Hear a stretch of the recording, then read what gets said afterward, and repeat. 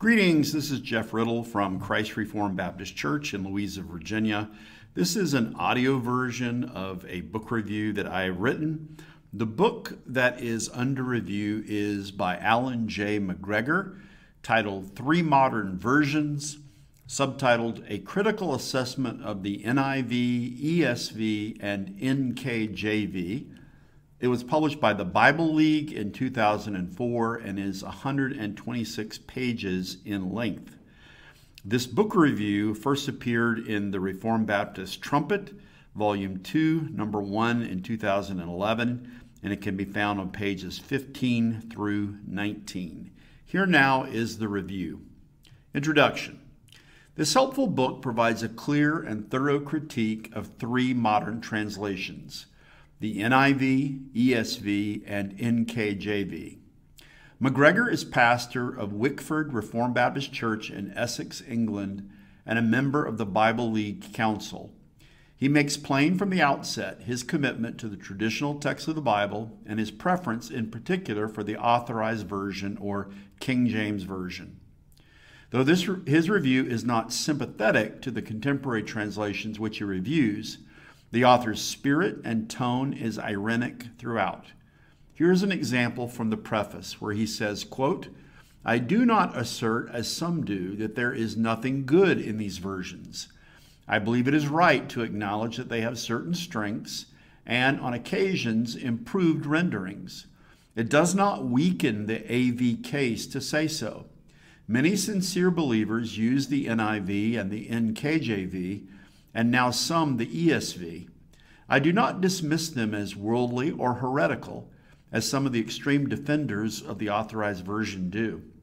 However, I do believe that the majority of NIV, ESV, and NKJV users are unaware of vital and worrying facts concerning these versions."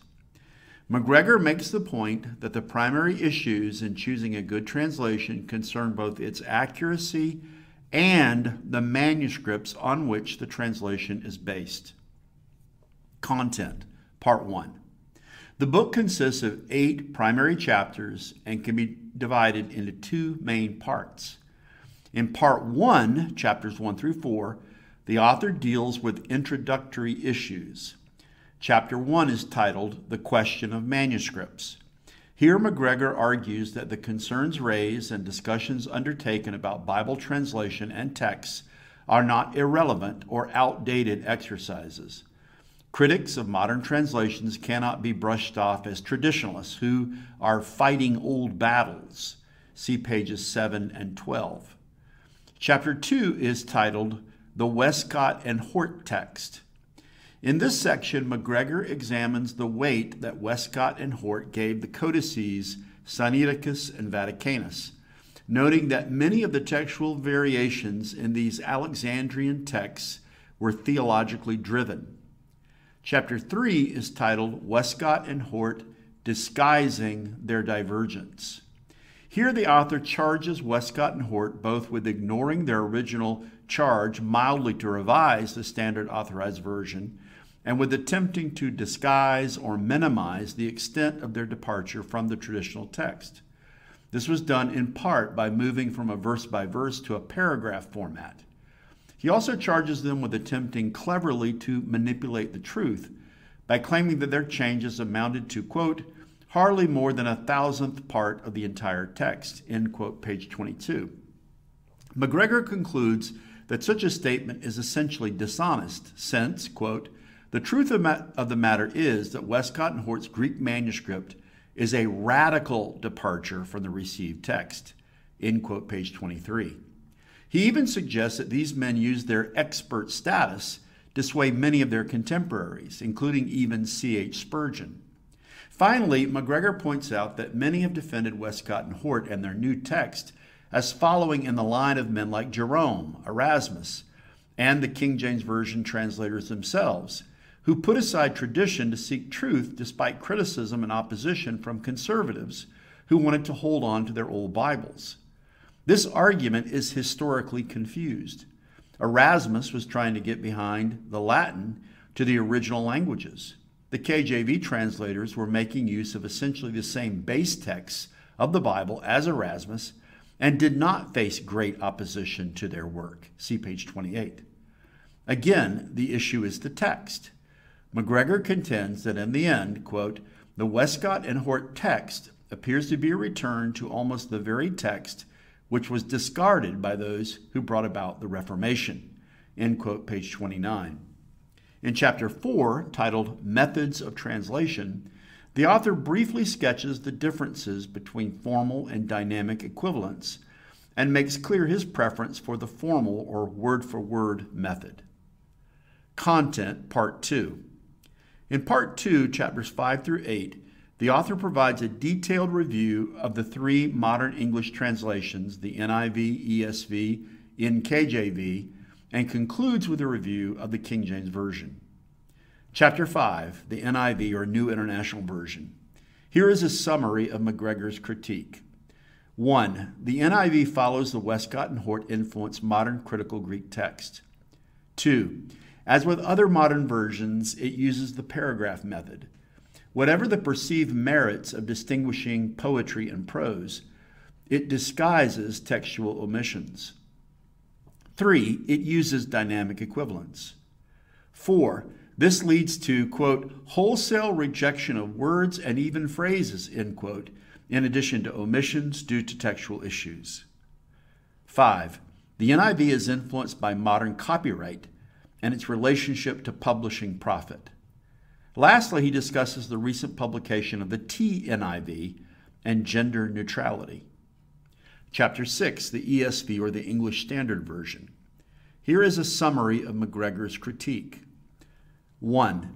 Its copyright mentions the National Council of Churches. Quote, this liberal organization is not a friend of evangelical Reformed theology, end quote, page 58. 2.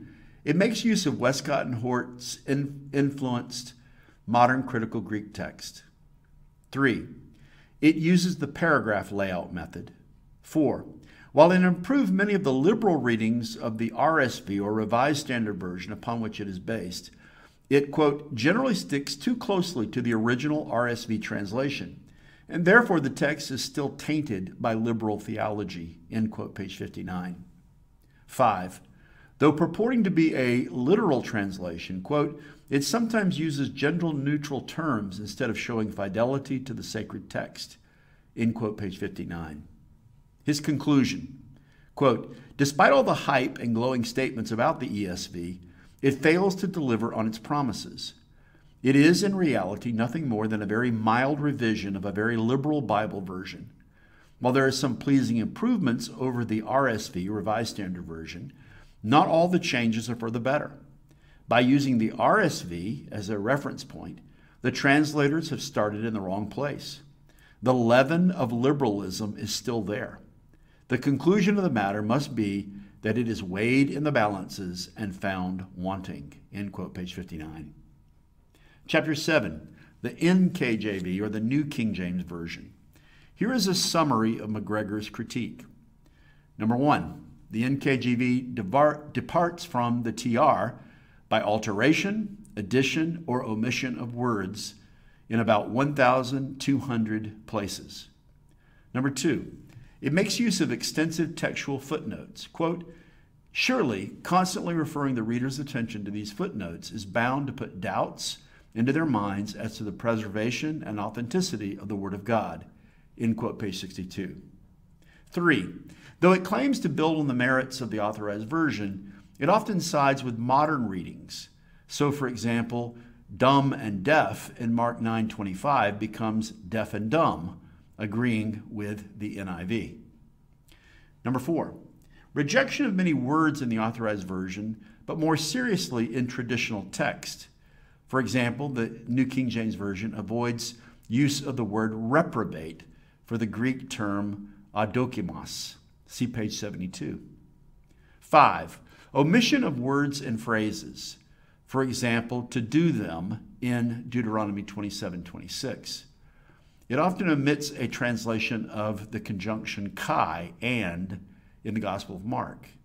6, confusing use of oblique text for Old Testament quotations and italic text for added words not in the original language text.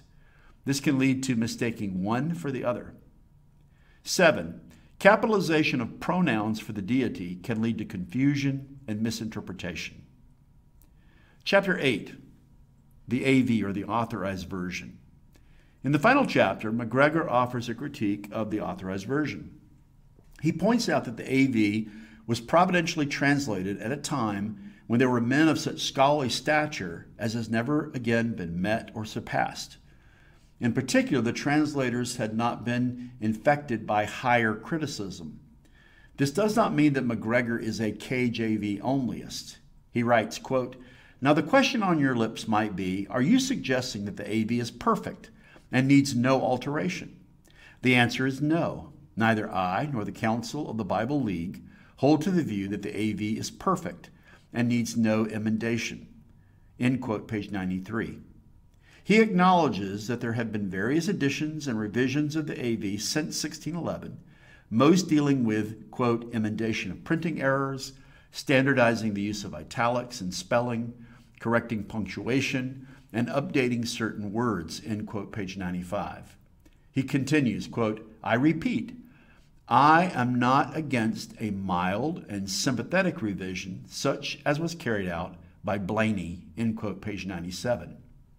Note, Blaney's 1769 edition was the so-called final revision, giving us the AV as we have it today.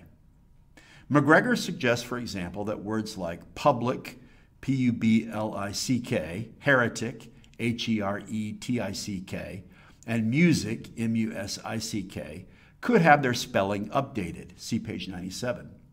Other words might have been updated. Examples he gives include the word minish to diminish in Exodus 5:19, whist to new, for example, in Exodus 16:15, and bewray, that's B-E-W-R-A-Y, to betray in Isaiah 16:3. He laments that such a minimal revision of the AV was derailed by Westcott and Hort.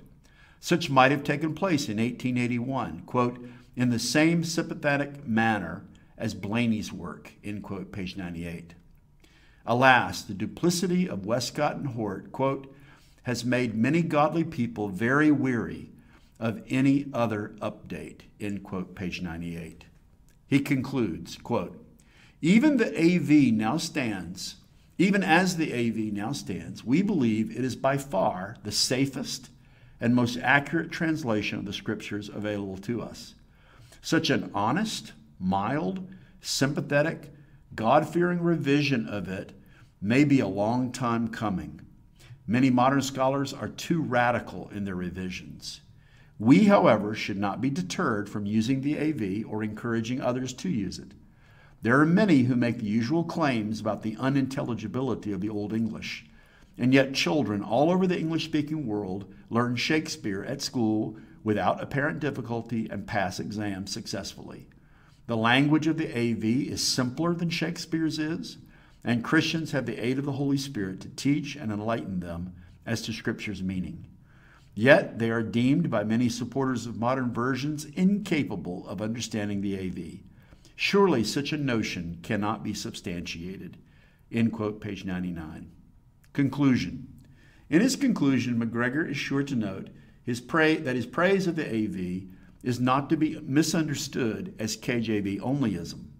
He writes, quote, "However, we must also say that believing the AV itself to be infallible and above improvement, commonly called KJV onlyism in the USA and AV onlyism in the UK, is an untenable position that only backs its advocates into a corner.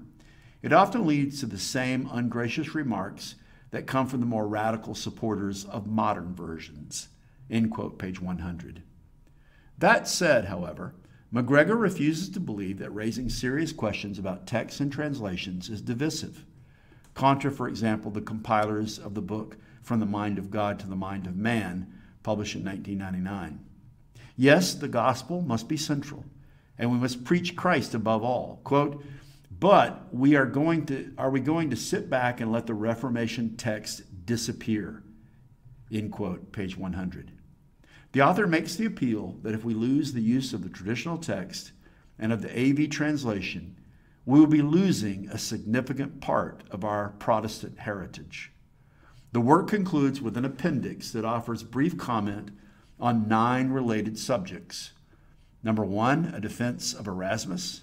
Number 2, a critique of Westcott and Hort's so-called transcriptional probabilities. 3, a refutation of the idea that there is a modern Roman Catholic plot against the AV. Number 4, a note on an early papyrus fragment of Matthew that supports the traditional text, P64. 5, an evaluation of several expanded readings in non-TR texts. 6, a note on the NKJV-NIV use of the word servant rather than son, as it is in the authorized version in Acts 3:13 and Acts 3:26. 7, a note on the translation of 1 Corinthians 1:18. And 8, a note on the use of pronouns in the authorized version. And 9, a defense of the traditional ending of Mark. Final analysis. McGregor writes this book as a pastor and churchman and not as a credentialed textual critic toiling in the so-called academy. I see that as a plus and not a negative. He deals with complicated issues of text and translation in a popular and easily accessible manner. He defends the use of the traditional text of Scripture and the venerable authorized version deftly and charitably. His critique of recent modern versions reveals a thoughtful and careful reading of these translations and not a knee-jerk rejection. Neo-evangelical Calvinists who have jumped on the ESV bandwagon in particular will do well to give careful consideration to McGregor's critique of this translation and the questions he raises both about its National Council of Churches copyright statement and its association with the liberal RSV translation. McGregor rejects the doctrinally and spiritually unhealthy aspects of the KJV-only movement while making a winsome appeal for the continued use of the traditional text of Scripture in general and for the authorized version translation in particular as the Reformed and Protestant legacy text and translation of choice. Many in our day are rediscovering Reformed theology. Will there also be a rediscovery of the Reformed Bible? Here ends the review. You can receive audiobook reviews and book notes like this one, Word Magazine podcasts, and sermons by subscribing to Christ Reformed Baptist Church's sermon audio feed on iTunes by searching for Christ Reformed Baptist Church. For video material, you can subscribe to the Word Magazine channel on youtube.com. You can also find written book reviews, book notes, and articles on my blog, jeffriddle.net.